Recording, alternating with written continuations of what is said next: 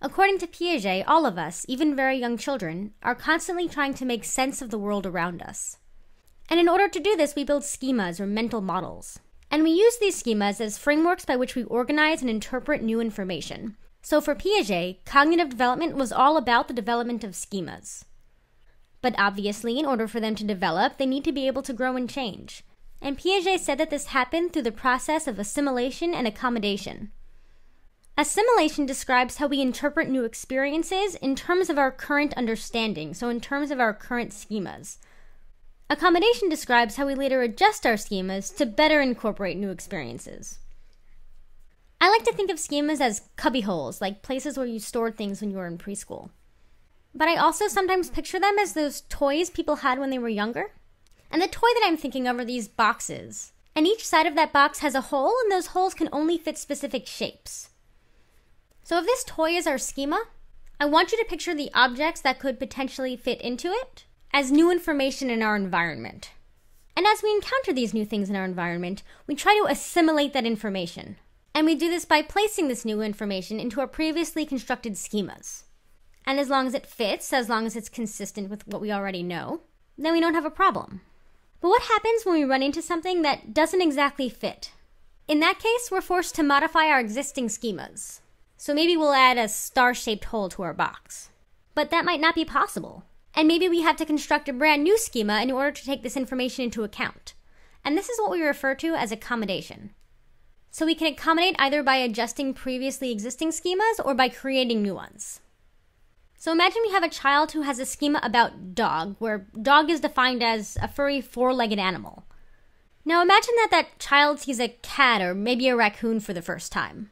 That child is going to try to assimilate that new creature into categories that he or she already has. So maybe the child will proclaim doggy, at which point his parents would probably tell him that no, that is not a dog. In fact, that's a raccoon and we don't pet those. And so in order to really understand what this new creature is, the child has to accommodate. They have to think, okay, well, now I know that not all furry four-legged animals are dogs, some are raccoons, and they are not always friendly. I think it's easy to mix up assimilation and accommodation because they're so similar to one another. And so I think the best way to distinguish between assimilation and accommodation is to keep an example in your head. But if you're struggling with that, another way to distinguish between them might be to look at the differences between these two words. Assimilation has two S's in it. So I think of that as standing for same schema, or incorporating information into a schema that you will already have.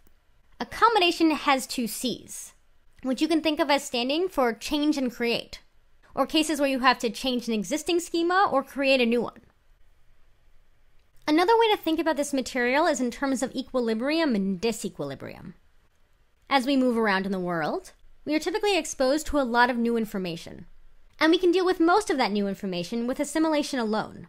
And by assimilating that new information into our schemas as we interact with the world, we are kept in a state of equilibrium. But when we encounter something that doesn't fit with our current schemas, this puts us in a state of disequilibrium, which is an unpleasant state to be in because it's frustrating. So we then use accommodation as a means of dealing with this frustration. And by accommodating this information, we restore balance, or we return to equilibrium.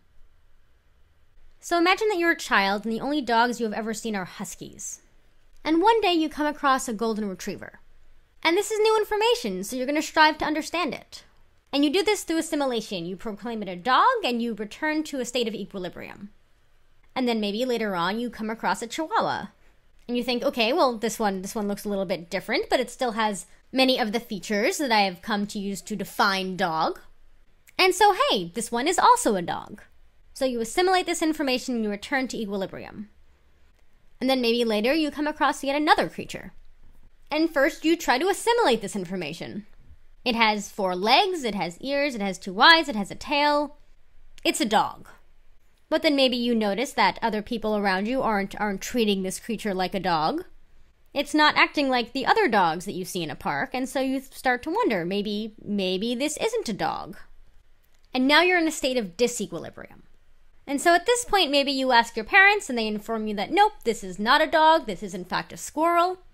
And so now you have a concept where you didn't have one before. Now you have this notion of squirrel. Now you have a new schema. And because you have a place to put this new information, you are now returned to a state of equilibrium.